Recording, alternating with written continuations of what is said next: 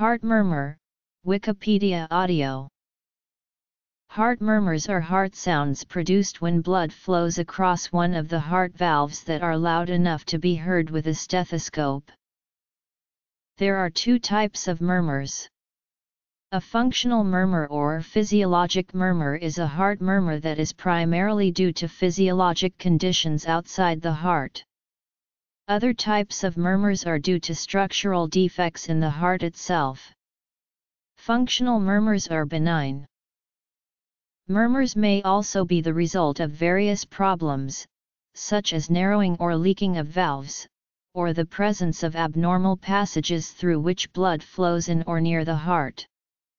Such murmurs, known as pathologic murmurs, should be evaluated by an expert. Classification. Heart murmurs are most frequently categorized by timing, into systolic heart murmurs and diastolic heart murmurs, differing in the part of the heartbeat on which they can be heard. However, continuous murmurs cannot be directly placed into either category. Murmurs can be classified by 7 different characteristics: timing, shape, location, radiation, intensity, pitch, and quality. Timing refers to whether the murmur is a systolic or diastolic murmur. Shape refers to the intensity over time. Murmurs can be crescendo, decrescendo, or crescendo-decrescendo. Crescendo murmurs progressively increase in intensity. Decrescendo murmurs progressively decrease in intensity. With crescendo-decrescendo murmurs, a progressive increase in intensity is followed by a progressive decrease in intensity. Location refers to where the heart murmur is usually heard best.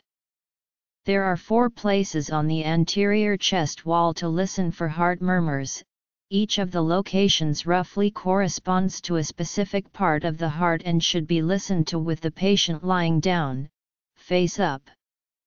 The 4 locations are: aortic region, the second right intercostal space; pulmonic region, the second left intercostal spaces; tricuspid region, the fourth left intercostal space; mitral region, the fifth left midclavicular intercostal space. A mnemonic to remember what characteristics to look for when listening to murmurs is script, site, configuration, radiation, intensity, pitch, and quality, and timing in the cardiac cycle. The use of 2 simple mnemonics may help differentiate systolic and diastolic murmurs, pass and paid. Pulmonary and aortic stenoses are systolic while pulmonary and aortic insufficiency are diastolic. Mitral and tricuspid defects are opposite. Systolic. Aortic valve stenosis typically is a crescendo/decrescendo systolic murmur best heard at the right upper sternal border, sometimes with radiation to the carotid arteries. In mild aortic stenosis, the crescendo-decrescendo is early peaking, whereas in severe aortic stenosis, the crescendo is late peaking, and the S2 heart sound may be obliterated.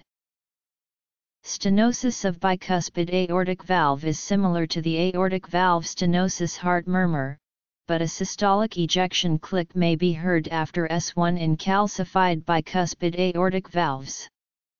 Symptoms tend to present between 40 and 70 years of age.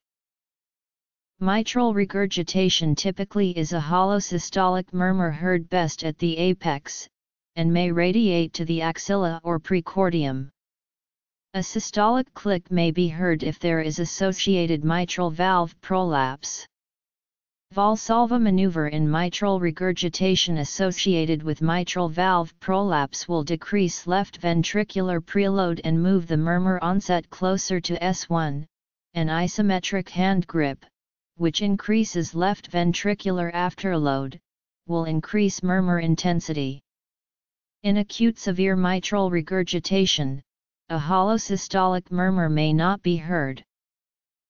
Pulmonary valve stenosis typically is a crescendo-decrescendo murmur heard best at the left upper sternal border, associated with a systolic ejection click that increases with inspiration and sometimes radiates to the left clavicle. Interventions that change murmur sounds.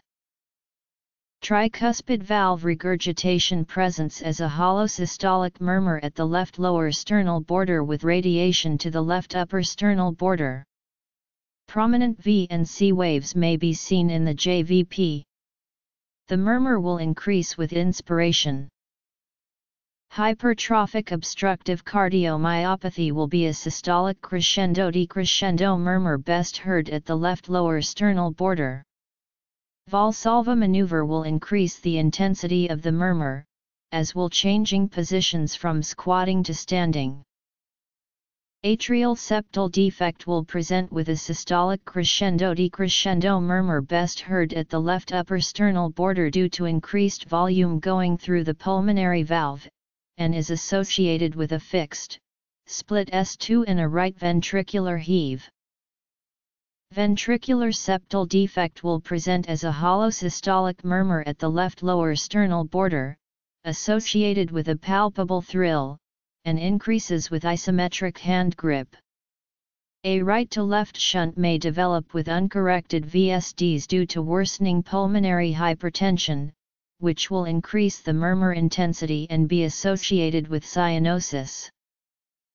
Flow murmur may be heard at the right upper sternal border in certain conditions, such as anemia, hyperthyroidism, fever, and pregnancy. Diastolic. Aortic valve regurgitation will present as a diastolic decrescendo murmur heard at the left lower sternal border or right lower sternal border. This may be associated with bounding carotid and peripheral pulses, and a widened pulse pressure. Anatomic sources. Types and disease associations. Mitral stenosis typically presents as a diastolic low-pitched decrescendo murmur best heard at the cardiac apex in the left lateral decubitus position. It may be associated with an opening snap. Increasing severity will shorten the time between S2 and the opening snap. Cooing dove murmur. Tricuspid valve stenosis presents as a diastolic decrescendo murmur at the left lower sternal border, and signs of right heart failure may be seen on exam. Pulmonary valve regurgitation presents as a diastolic decrescendo murmur at the left lower sternal border. A palpable S2 in the second left intercostal space correlates with pulmonary hypertension due to mitral stenosis. Continuous and combined systolic/diastolic. Patent ductus arteriosus may present as a continuous murmur radiating to the back. Severe coarctation of the aorta can present with a continuous murmur, a systolic component at the left infraclavicular region and the back due to the stenosis, and a diastolic component over the chest wall due to blood flow through collateral vessels. Acute severe aortic regurgitation is associated with a three-phase murmur, specifically a mid-systolic murmur followed by S2, followed by a parasternal early diastolic and mid-diastolic murmur. Although the exact cause of an Austin Flint murmur is unknown, it is hypothesized that the mechanism of murmur is from the severe aortic regurgitation jet vibrating the anterior mitral valve leaflet, colliding with the mitral inflow during diastole, with increased mitral inflow velocity from the narrowed mitral valve orifice leading to the jet impinging on the myocardial wall.